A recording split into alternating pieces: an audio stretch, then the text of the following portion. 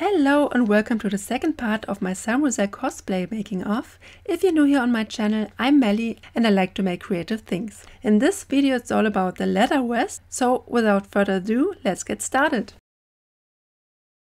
If you saw any of my other videos, you know I'm a mock-up person. It takes off a lot of stress knowing that I discovered difficult areas, mistakes or fit issues before cutting in my real material. Still, the moment of cutting into the leather was hard.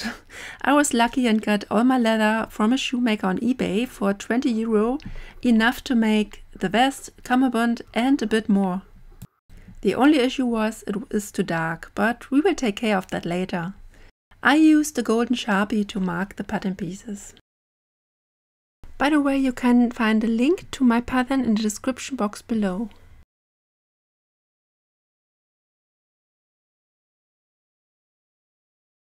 I use no pins but these clips because obviously we don't want holes in the leather. And here you can see the dart already sewn.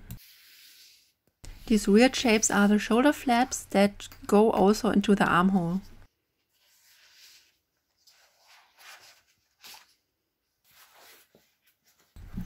Next I stitched the shoulder seams. Yet again, I'm thankful for my strong Yuki machine. I only used a Teflon foot and everything was fine.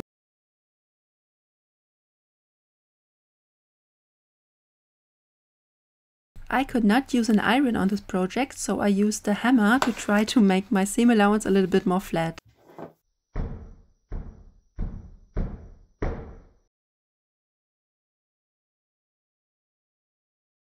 This is how it looks so far. For the zipper I used Wonder Tape. It holds my zipper in place without using pins. It actually dissolves when you wash the thing, but obviously I will not wash this thing, but it helped anyway. And luckily I have a Teflon zipper foot as well for my industrial machine. If you have one too, please check out eBay for cheap sets of many industrial feet. Now it's time for the facing. It goes almost all around the edges except for the hem, and off camera I stitched on the shoulder flaps, which I had sewn right sides together and then turned to the outside.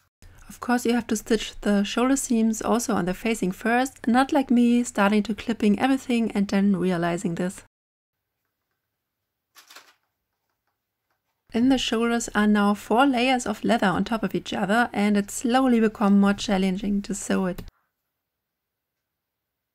After fitting the facing, I had to glue it down to the inside. I used basically a contact glue for leather. I had to apply it to both sides, let it dry a little and then press it down onto each other.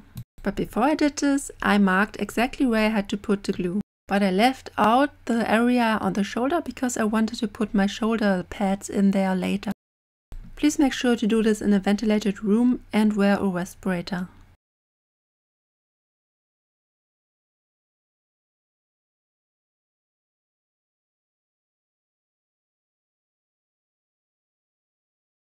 I made her pearls that hang from the belt for a nice break from all the leather struggle, and it was quite meditative. It's a round pearl and a cylindric pearl alternating? You know what I mean.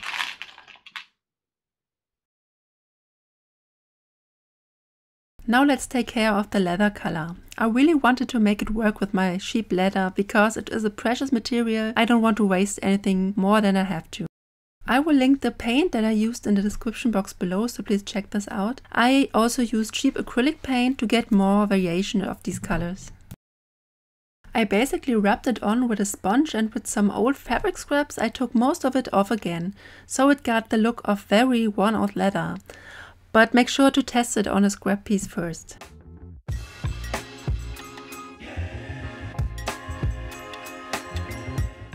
I think it makes all the difference.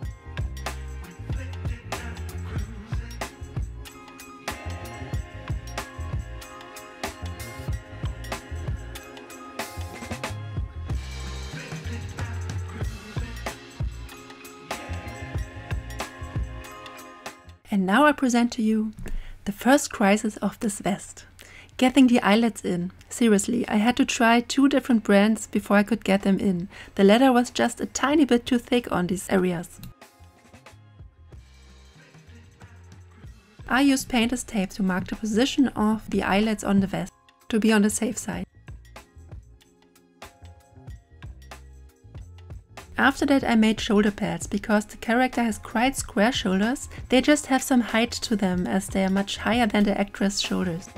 The pads are tucked in between my facing and the outer leather. Remember, I didn't glue it down there. So now it forms a nice little pocket for my shoulder pad. So the vest is finished for now. It's the most intricate leather piece I made so far. And here comes crisis number 2, the cummerbund. Not gonna lie, this thing robbed me of my good night's sleep. First I tried quilting the whole thing, but it looked stupid. Then I tried cutting strips of the batting, but it got bunched up before I could pull it through the channel. I ended up making this very suspicious looking felt sausages with batting in between, and I pulled it through with a thick piece of wire. I ended up having the hooks set in by a shoe repair store this time. And here's the result, with some 3D printed pieces that I already painted. We use a set of 3D files by 3Dmon, link below, but I will not use all of them because some are not as accurate as I would want them to be, but it's a very good start.